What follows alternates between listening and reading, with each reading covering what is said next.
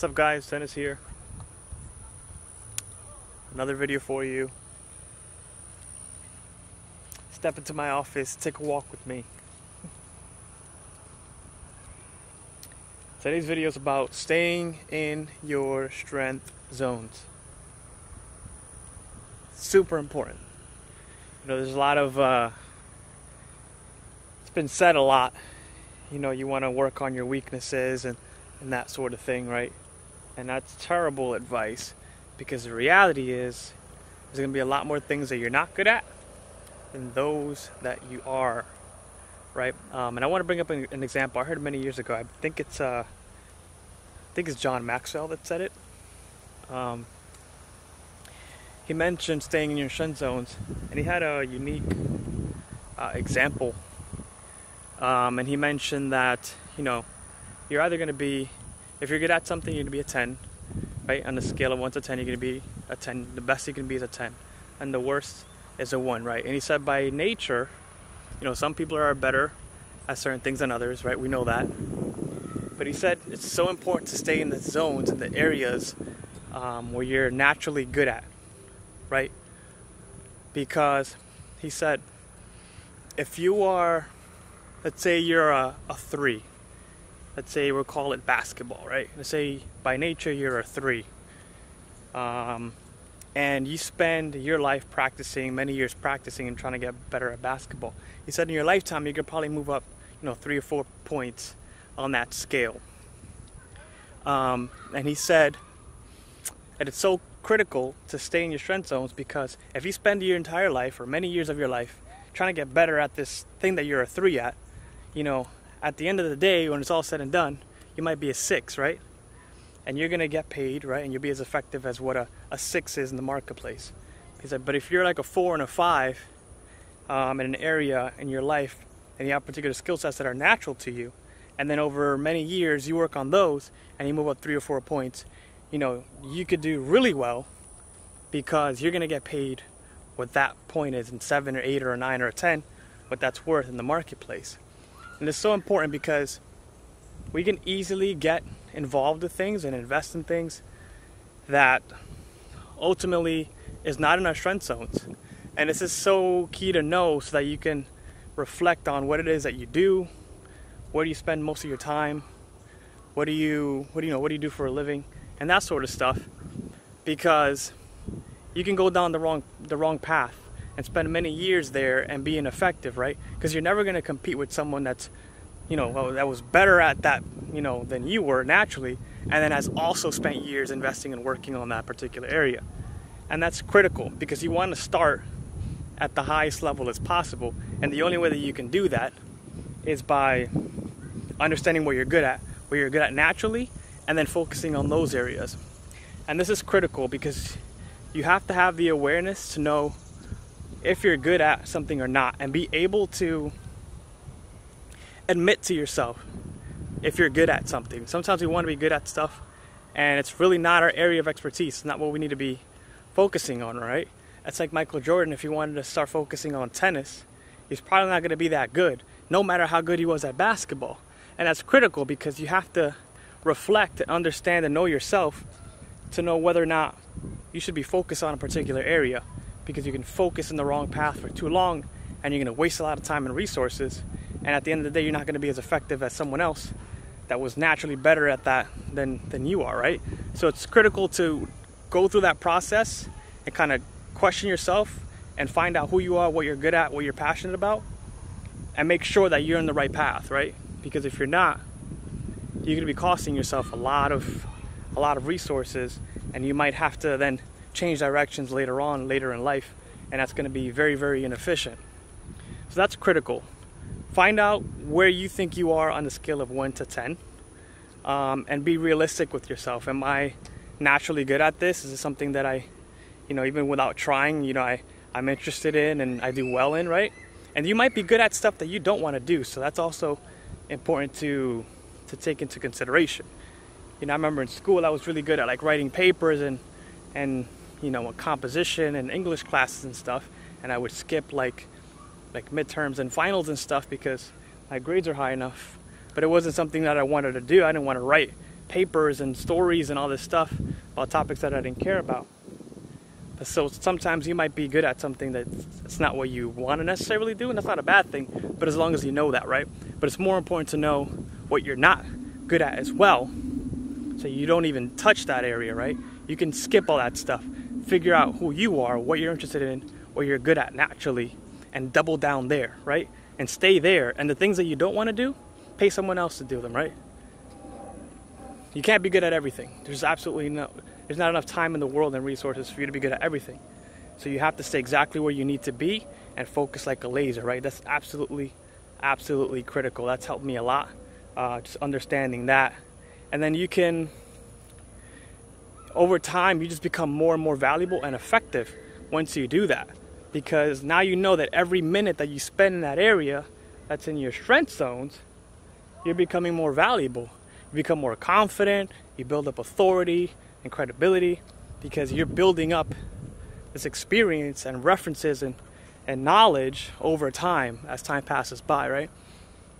Another thing to keep in mind as well, there may be a lot of people that may watch this video, or maybe won't even watch this video, but they may be in a situation. I remember a long time ago when I was younger, when I was just kind of getting into working and whatnot. I remember I've had 3 retail jobs in my life, right, when I first started working. And then I realized something probably after I left, I believe like the second retail job, I think it was. And I started to realize when I was, applying and that sort of thing, that it was obviously easier for me to get another retail job because I already had experience doing that, right? And I would have somewhat of an advantage applying for another retail job. And, I felt a little bit more confident that I could get another retail job because that was my background, the little background that I had. That's what I had at the time, right? And when I was trying to apply for something else, I didn't have that background, so I was at a disadvantage. And what ended up happening was I realized something, that you have to be careful what you start getting yourself into, right? Because I've seen this, plenty of times during that time. There's a lot of people that will go from one retail job to the next retail job, the next retail job, and they'll stay in that area because as time passes by, their resume gets built up with these retail positions, and of course it's easier for them to get retail positions. What ends up happening is you stay in that path too long, and then there really is not much of a way up. And if you spend 5-10 years in that area, then that's all your resume says. So once you try to change directions, if you do, well, then it's going to be difficult because now you have no experience outside of this one area. And it's so key because I realized, hey, if I keep going down this path, all I'm ever going to be able to get is a retail position. If I try to do something else, I'm going to be at a disadvantage, right? In the application process and in the interview process, because this is all I've done. And of course, whenever you try to change directions, you have to start somewhere, right? You have to start somewhere. And you're going to start in the beginning. You might not know everything, and you're going to be a beginner at something, right? But it's so critical to start that process earlier and sooner than later. Because if you know, okay, if I've done this for X amount of years and I'm not progressing, or this isn't what I want to do, or this isn't going to get me what I want, you have to pick that up really soon, so that you don't spend years just doing something because it's comfortable, because that's your background, that's what you know, yet it's not going to get you what you want. And if you go years without realizing that, that's all time that's lost. And that's very, very dangerous. And I caught that very soon. And I realized, hey, if I don't learn something different, I'm not going to be able to get a better job. I won't be able to change fields and directions, right? I'm going to stay here, and I'm always going to get paid what this is worth. And that's critical that you have the awareness to pick that up. So right where you are, everyone's in a different place in life, but right where you are, no matter if you're younger or older, you ask yourself, what do I do for a living? What are my passions? What are my hobbies, right? What am I good at? Reflect on what you're doing, what you've been doing for the last 5, 10, 15 years, and make sure that you're in an area that serves you, that there's room for growth in it, and that you can move forward and not get stuck, Because if you're going to spend all that time doing something and not think about it, it's better to think about it in the beginning, at least one time. You start the right path, right? And then if you don't want to think about it anymore, then you're fine, because at least you're on the right path.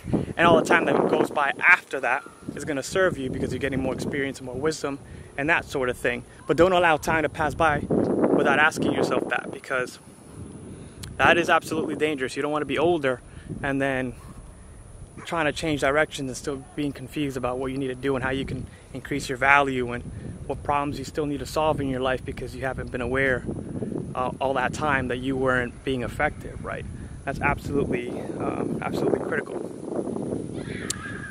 Another huge piece to this is make sure that whatever you're doing as a career path, that it's something that you can apply across the board or to something else, right? A lot of people, what they'll do is they'll get into a field where they can only practice what they know in that field. And that's cool, there's nothing wrong with that. But I always advise and I recommend that you get into a field where you can do what you do at work outside of work. And this is huge, because then you're not fully relying on your job. And then you can also go to work, and those hours, 8 hours a day that you're spending at your job, you're accumulating experience and credibility and knowledge and that sort of stuff. And then you can apply that to what you're doing outside of work, which is the same exact thing. And that's a good place to be, when what you do most of the time, with all your time, is the same thing, because you're doubling down in the right area. And this is critical. There's tons of jobs out there that you can just, for example, retail. We'll continue with the retail example. And maybe most people are watching this are not doing retail, or maybe some are, who knows. But this is just an example. If you're doing retail, you can only do retail at a store. You can't get out of your job and go do retail, right? And that's critical to understand and know and question where you are, and if you can do certain things with what you do on a daily basis, but outside of work. For example, an accountant can work at a firm, and that person can also, do taxes outside of work. That's a good example of something that you can do inside and outside of work, and then you're doubling down, right? Because then all that time you're spending is you're moving forward over time, because you're focusing on one area and then outside of work. And that's critical to understand. That helped me out a lot, and I realized that early on. And if you feel that you're in a field where you can't necessarily do that, for example, like if you're a doctor, nothing wrong with being a doctor, but you can't be a doctor outside of work, right? And that's important to understand. But if you're not there and you don't have that, then I would recommend that you build some skill sets that you can apply and monetize, that over time it's going to benefit you and help you out, so that you're not fully reliant on your job. Because what ends up happening is, if you have one skill set that you can only apply for 8 hours a day, then you're limited to making income in those 8 hours, right? When you go to sleep, you're screwed. You're not making any money. When you get out of work and you're off the clock, you're not making any money. So now you're reliant on another business, another platform, and the ability to have to, clock into work, and you're only getting paid when you work. Even if you want to work more, you can't, because you're limited to those 8 hours, right? So you're relying on a different platform, someone else's platform, and then you're limited by the amount of hours in a day. And then you don't have any other opportunities that come up that allow you to do stuff outside of work when you want to, right? And add to your income that way, and find other opportunities and that sort of stuff. So that's critical to understand. By doing that, you'll release some of the reliance on your job, so that okay, if I needed to do this, if I needed money pretty quickly, or if I needed to save up X amount of money, or for whatever reason, that you can do that, because you're now relying on yourself, and you're independent from being in a building or something like that where you work, and now you can make your money outside of work as well. And that's critical, right? Most people don't think about that. They are good as long as they have another job, but the problem with that is that you're never in total control.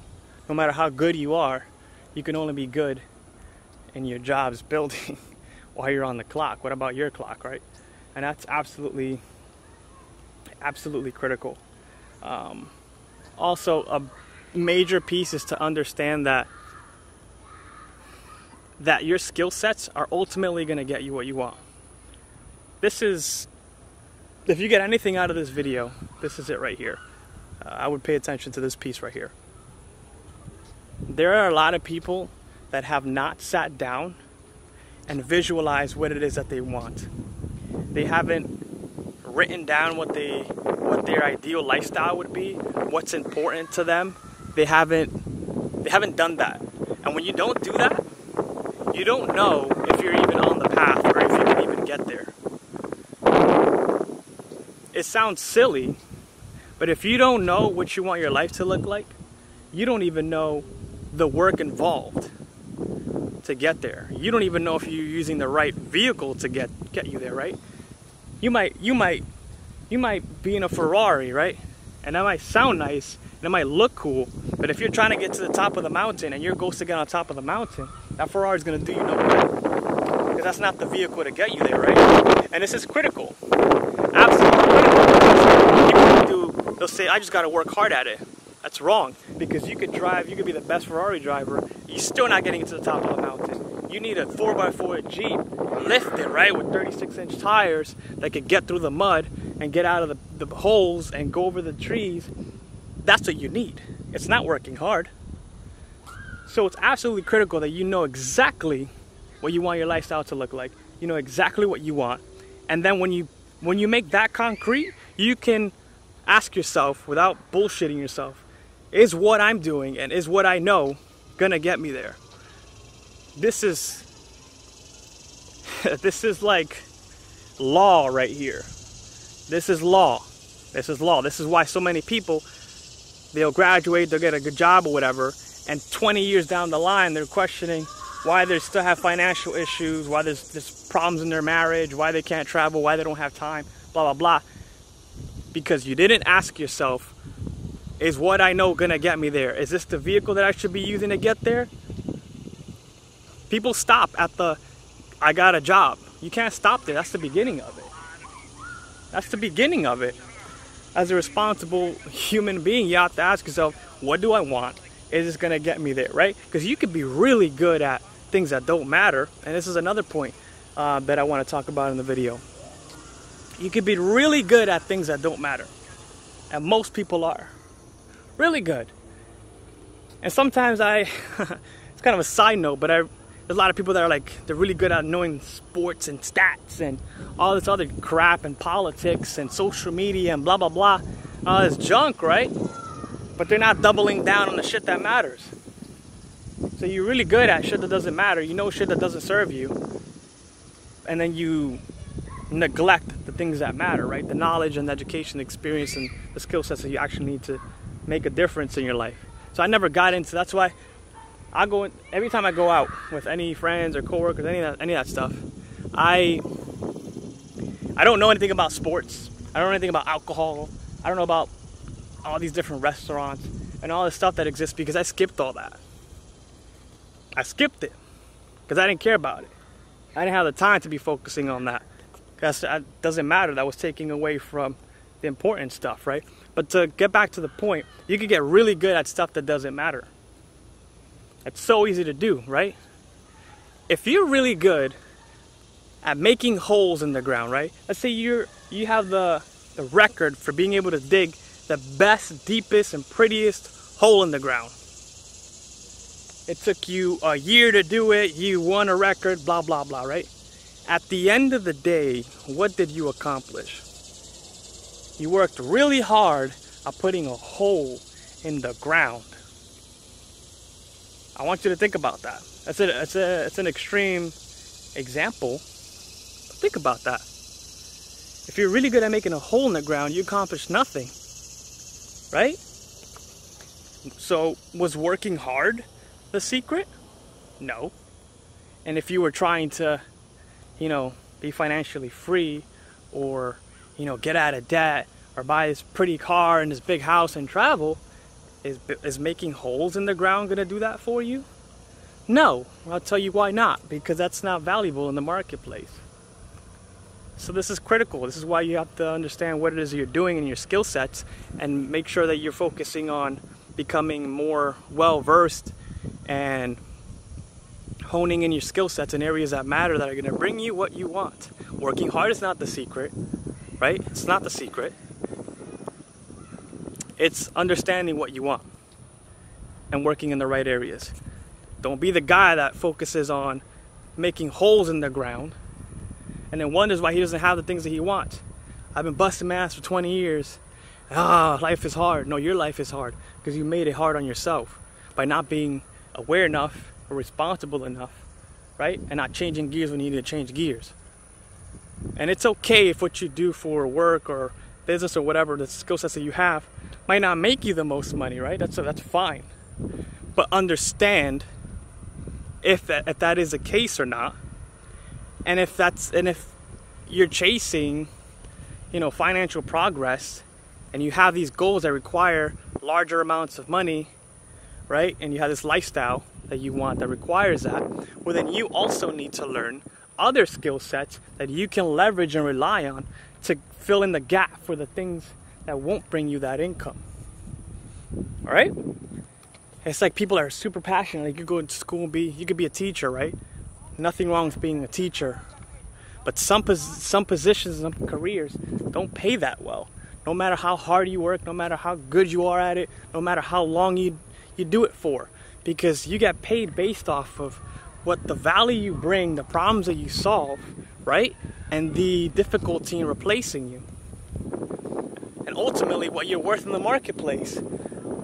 So that's why you have to reflect on what it is you do and what it is you know to see if it's difficult to replace you, right? And what that's worth in the marketplace. It would be silly for someone working in retail as a sales associate, right? Making $10 an hour, stocking shelves in the back room, to go to their boss after 3 years of working in that store and say, hey, I've been here for 3 years, I want to make $20 an hour. You know what that person's going to do? They're going to laugh in your face and they're going to fire you. Why? Because that's a joke. Because you can easily be replaced. There's a stack of applications of people that want your job and that will do it for less. So if you spend 20 years in the stock room, you don't have the right to ask or wonder why you're not progressing financially, because your skill sets are not aligned. That's not the platform. You don't have the skill sets required to raise your value, to solve larger problems, and to increase your value in the marketplace.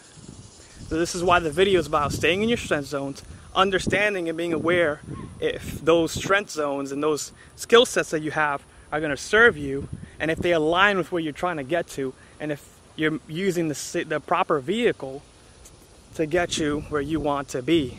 These are all questions you have to ask yourself. These are all questions that I asked myself, right? This is so important. And the sooner in life you ask yourself this, the better.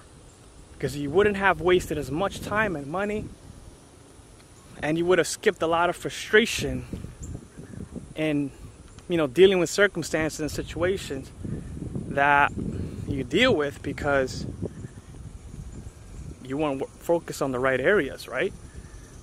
The two most important things in the world you need to ask yourself is, what do I want? And is what I'm doing gonna get me there? That's it. That's literally it. But I hope you guys got something out of that video, or this video I should say. I think this is so important. I wanted to include that here. Hopefully most of you guys watching this are earlier in life and you could make these distinctions, ask yourself these questions, develop this awareness earlier on, because it's only going to serve you. A lot of the problems we have in this world are due to lack of awareness. And if I can, I want to contribute, add some value, and possibly help steer someone in a better direction that has served me, in the case that they may be missing some of the puzzle pieces, right? And if you're younger and you ask yourself these questions that I mentioned in this video, and you reflect on this stuff, you might just put your compass at true north, right? Where you would have been going south for a long time, only to realize later on, shit, I'm not where I want to be, and I'm not really that close. I don't know what I need to do, But this isn't working for me. I'm busting my ass and nothing's changing. Awareness is everything. But I hope you guys got something out of that. I'll see you guys in the next video. Let me know what you think. Bye.